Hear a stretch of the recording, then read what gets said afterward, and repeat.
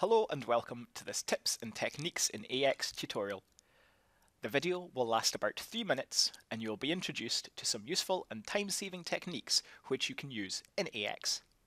We will take a look at creating favourites to point to screens you use regularly, you will see how to insert today's date quickly, and we will cover useful techniques to find information. Let's get started. You can use My Favorites to create and manage shortcuts to screens such as forms, reports, and inquiries that you use regularly. Depending on how many favorites you create, you can group these in folders. To add your own shortcut to favorites, right-click the menu item you wish to add. I have selected the All Customer list.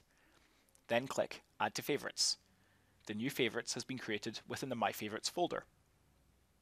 You can organize your favorites. To do this, right-click My Favorites, then choose Organize Favorites.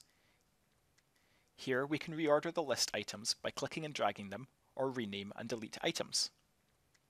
We can create additional folders as well, and rename, delete, and move items into those. Note, when inputting data, some fields are mandatory, and you will not be able to save or progress the record further without supplying it. Mandatory fields are displayed with a red wavy line. Let's take a look at some techniques in AX. You can insert today's date in any field by simply typing the letter T. Here you can see I have opened an invoice registration screen. The date field contains a previously used but incorrect date. My vendor invoice is dated today. I will type the letter T in the date field. When I press enter or simply click away from the field, today's date is inserted. You can find a record quickly by using the Filter by Grid feature.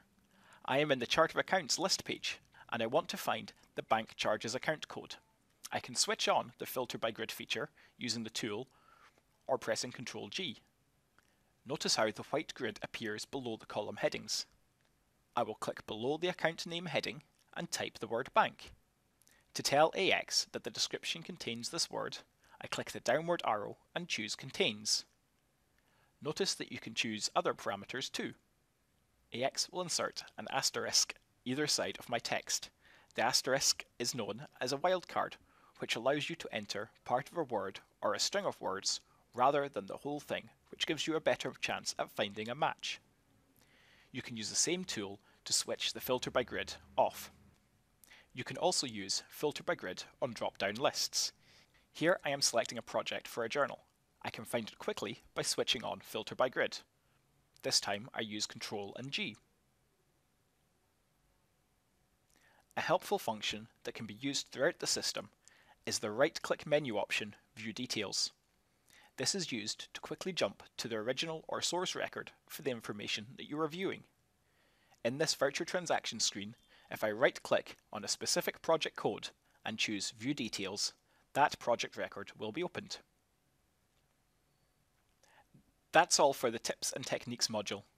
You are ready to look at filtering and inquiries in AX, which is the next video in the series.